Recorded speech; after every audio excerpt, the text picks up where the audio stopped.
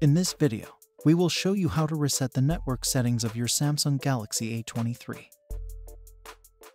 Doing such a procedure will actually fix most of the wireless issues you might be experiencing with your phone. But let us warn you that all the Wi-Fi networks your phone have connected to will be deleted together with the Bluetooth connections. But aside from those things, no other things will be deleted. To do that, pull up the apps drawer and then tap Settings. Scroll all the way down to find General Management, and once found, tap on it. Tap Reset to view all the reset options available. Select Reset Network Settings. Tap Reset Settings and you might have to enter the security code if prompted. Now tap Reset to proceed. The network services will immediately be reset on your phone. If you wish to connect to the internet, then you will have to reconnect to your Wi-Fi network first.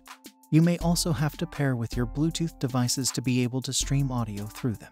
We hope that this tutorial can help you. Please support us by subscribing to our channel. Thanks for watching.